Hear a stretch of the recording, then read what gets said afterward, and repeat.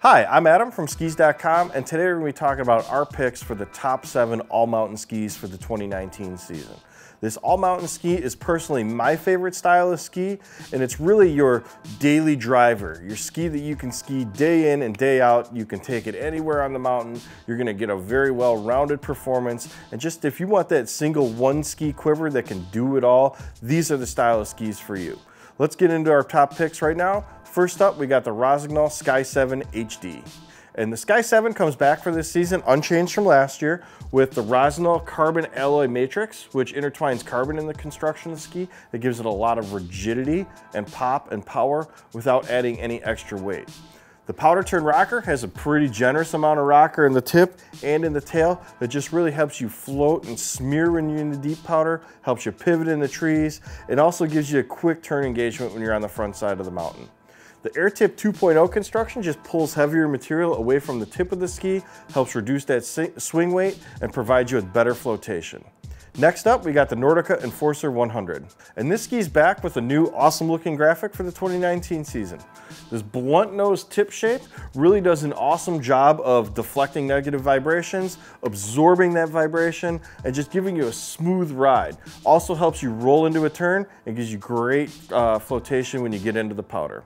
The Energy 2 titanium construction is loaded with power, and that wood is sandwiched between 2 layers of titanol, so you get a lot of power and a lot of rigidity to this ski, but it doesn't need to be skied at full throttle to give you the maximum amount of performance.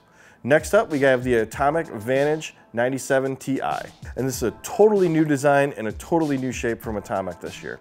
It features Atomic's ProLite technology, which has revolutionized the way that they build skis. It starts by adding strength and stronger material in key strategic areas, and then they add lightweight materials around that chassis. So you get a really strong and powerful ski, but it really feels light on your feet. The new titanium tank mesh features woven fibers of titanium that really add a lot of power and strength to the ski, but it's amazing really how light this ski feels on your feet. Next up, we have the Salomon QST 106. And this is the widest ski on this list, making it one of the better skis for powder that we have here.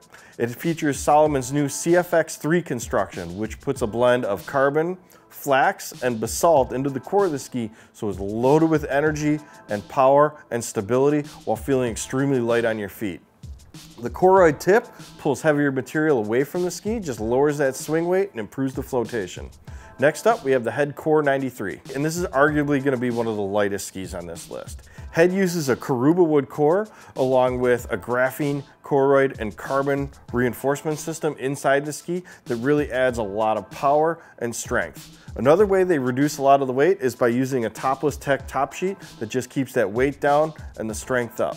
Next up, we got the Blizzard Rustler 9. And this guy features Blizzard's carbon flipcore DRT construction, which uses a titanol reinforcement, but it only goes edge to edge underneath the binding platform. And as it gets towards the tip and the tail of the ski, it tends to taper out. So what that does for you is gives you a lot of power and rigidity underfoot, and then a little bit softer flexing tip and tail. So it's a little bit easier into the turn, and it also gives you great flotation in the powder.